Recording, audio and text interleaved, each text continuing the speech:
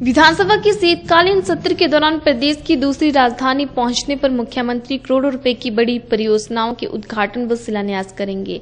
कांगड़ा जिला मुख्यालय में दर्जनों बड़ी एवं महत्वाकांक्षी परियोजनाएं बनाकर तैयार हैं और तैयार होने की कगार पर पहुंच चुकी हैं, जिन्हें सरकार द्वारा जनता को समर्पित करने के बाद स्थानीय लोगों सहित देश विदेशों से यहां आने वाले सैलानियों को कई सुविधाएं मिलेंगी। इन परियोजनाओं के शुरू होने से दूसरी राजधानी में बड़ा बदलाव देखने को मिलेगा। इतना ही नहीं, करीब 1 दर्जन से अधिक नई परियोजनाएं आगामी समय के लिए इसी दौरान शुरू भी की जाएंगी। करीब 1 दर्जन परियोजनाएं अधिकतर पूरी हो चुकी हैं और पार्किंग सहित कुछ अन्य लटकी परियोजनाओं के काम अंतिम चरण में चल रहे हैं, जो इसी माह के दूसरे सप्ताह तक पूरे कर दिए जाएंगे। इन बड़ी परियोजनाओं के शुरू हो जाने से स्मार्ट शहर धर्मशाला में कई बड़े परिवर्तन भी नजर आएंगे। धर्मशाला के सचिवालय परिसर में अब स्मार्ट पार्किंग की सुविधा उपलब्ध रहेगी। इसके अलावा उपायुक्त कार्यालय के बाहर भी भव्य गेट, पार्किंग, कैफे सहित अन्य कार्य करीब पूरे हो रहे हैं।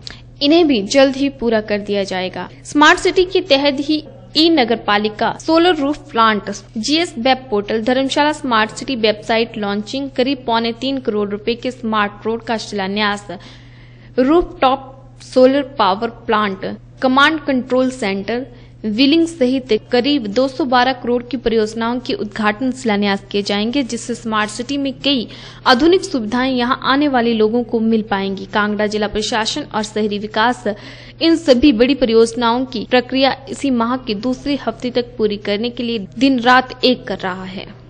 करीब 290 करोड़ के प्रोजेक्ट जो है वो हमारे एडमिनिस्ट्रेटिव एंड इकोनॉमिक सैंक्शन के लिए हमने शिमला भेजे हुए हैं। इसमें जो ई बसेस का कार्य है वो उसकी प्रोक्योरमेंट का कार्य भी काफी आगे बढ़ चुका है। इसके अलावा करीब 30 करोड़ के कार्यों की ANDS हो चुकी है। इसके साथ ही हमारा जो स्मार्ट सिटी सेंटर बनना है 24 करोड़ का, उसका कार्य भी हमने हिमोडा को हैंडओवर कर दिया है।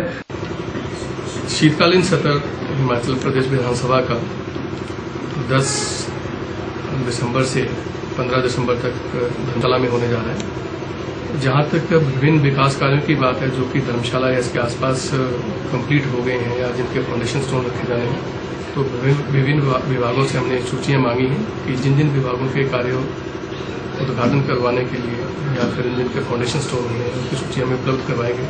तो मुख्यमंत्री महोदय की व्यस्तता को देखते हुए के आगे हम उन स्कीम्स को रखेंगे जिससे कि उनका उद्घाटन, उनका फाउंडेशन स्टोन उपलब्ध हो।